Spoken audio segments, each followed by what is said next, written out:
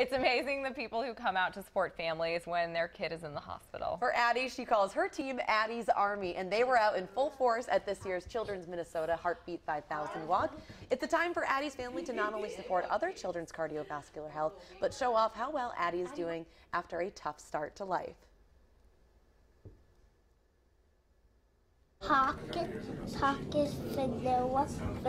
It's hard to keep up with a very busy, very active Addie. She's starting to get involved with gymnastics and with dance. And swimming. Yeah. What do you like to cook?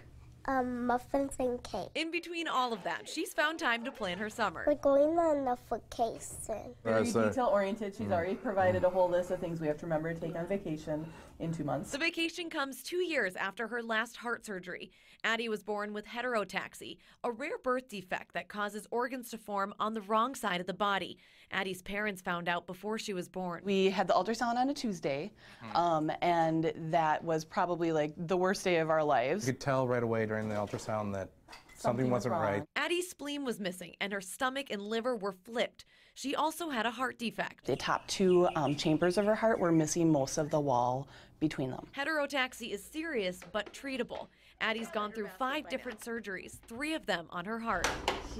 Now Addie's family gets together every year to give back to the hospital that gave them their spunky 4-year-old. That was a great way for us to give back to Children's and to the Heart Clinic. This year marks the 3rd appearance of Addie's Army at the Children's Minnesota Heartbeat 5000. Heart walk. And it's fun every year to come back and see the same families, the same teams, how they're doing, The catch up with doctors them. there that have So volunteered fun to for see the doctors and the nurses.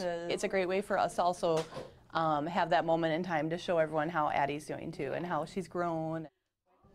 And she's doing so well. I love seeing that. And I was at the Heartbeat 5000 this year. Right. And I mean, the T-shirts are my favorite part because they all wear, you know who's with which army or which kid. Right. It's What so T-shirt fun. did you wear? I wore the Heartbeat 5000 T-shirt. There you go. You're I was on supporting them all. All teams. It is, and I think it's probably very meaningful for those kids too to have that support and have it visual and be able to have the fun of picking the fun name and whatever, you know. I know, it's a lot of fun. And I think the best part is, I said the T-shirts, but it really is getting to see how well the kids are doing. Of course, all the support. Of course, yeah.